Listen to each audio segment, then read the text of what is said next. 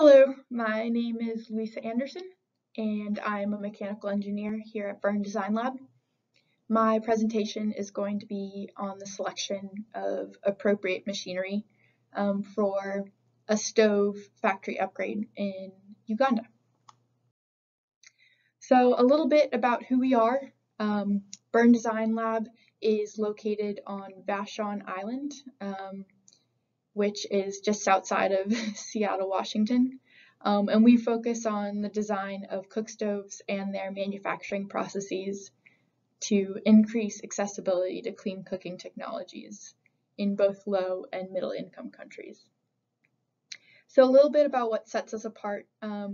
We focus on engaging local manufacturers and users during this process. And we also test and develop production practices appropriate for particular factories. And that's something that I'm going to focus on in this presentation. So this approach both preserves jobs, capital, and knowledge within the communities that we serve. So a little bit about this project. The Lira Factory Improvement Project is in partnership with the International Lifeline Fund to triple stove production in their factory located in Lira, Uganda. It began in 2020 when they were making around 5,000 stoves per month, and the goal in the future is to make 15,000 stoves per month without increasing the labor force. So they primarily make metal jacketed charcoal stoves like the Smart Home that can be seen on the right there. And this is done with skilled and semi-skilled artisans with all manual tools and manual practices. And there's a labor force of over 125 people working at the factory. So this, obviously there's many facets to increasing their production capacity, and my colleague Emilio talks about more the human-centered design aspect and infrastructure improvements that are going on at the factory in a separate presentation, but this presentation is going to talk primarily about the introduction of machinery and modern manufacturing methods to make this goal. So this project started with a visit by my colleague Charlie Sellers in November of 2020. The intention of this trip was to observe the current happenings of the factory and see what we could learn from them. So this resulted in many notes, pictures, and videos that were all documented and shared back with us who were unable to join. So at Burn Design Lab, much of the documentation raised a lot of questions like, how is this being cut? Or what's the process of building this stove? And so with the videos and Charlie's help and communication with folks on the ground, I was able to piece together all this information into a spreadsheet. This allowed us to visually see all the operations that went on in a given part and the respective time it took. So such as measuring and marking, it took this much time, cutting, it took this much time for each individual part, and then also how said parts got put together in an assembly. So this gave us a good idea of where the production bottleneck points were and what machinery could make the largest impact on production rates. So once we had a good sense of what operations we should prioritize, the first step was to understand what the requirements and specifications for the given factory were. So for example, the Lira factory has pretty unreliable electricity, and so that meant that all the machinery needed to be manually operated. And so then the second step was to search for equipment that would work. And so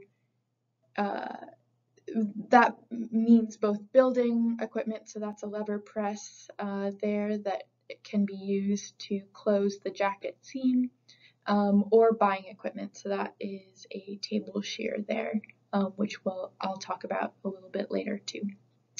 And then the third step was to evaluate. So at Burn Design Lab, we like to try things out. And so we obtained a circle shear and refurbished it with stop systems that could work in high production settings, and that worked pretty well. But of course, you also run into things that don't work. So for example, we obtained a bar folder and found that that was a little bit too hard to use for a high production setting. So we ended up scrapping that. And that's what you learn from evaluating yourself. So one area of improvement I had identified earlier as a huge time saver was the marking operation here on the left.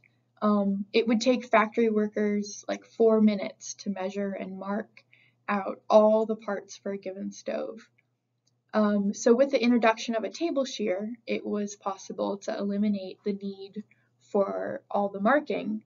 And instead, you could set up a pre-measured back gauge that would allow one to line up the sheet metal and make a cut.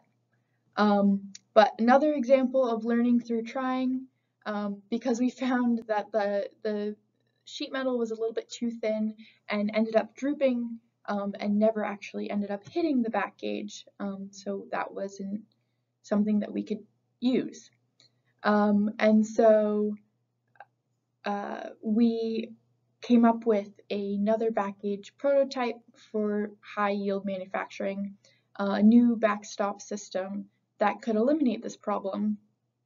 And from this, we could get timings for cutting out the pieces using the machinery and to see how those timings would influence future production. So this was something that I could then feed into my spreadsheet that I talked about earlier and come up with both the future process and then also seeing it next to the current process. So above is the 2020 factory operation process, and this goes from sheet metal to the part and then how the part is then put into the assembly and documents all the different operations that go into that. And then the 2021 proposed factory operation process is something that we've identified with machinery and how that operation would go. So this is obviously, you can't read all the words, but it's a good visualization to see how it goes from sheet metal to stove. So the current status, our table shear and circle shear are in transit to Uganda now, and the video on the right shows us creating those. And once they're there, we hope to train factory employees in using these and maintaining this machinery. And obviously, observations will shape the decisions on the second round of machines that we'll have. So the table back shear gauge that I mentioned previously is in development, and we hope to send over with this machinery and test in field soon. And then we're still looking at machinery that would assist in hemming and flanging operations in the stove, and then implementing a second shipment of machinery when ready. So thank you so much for watching. You can learn more about the ILF Factory Improvement Project at Burn Design Lab's website, and stay up to date on all the exciting work that we're doing through social media. If you have any questions, please don't hesitate to reach out. We love hearing from others and what you all are doing, and it's a really exciting place to be. So thank you so much.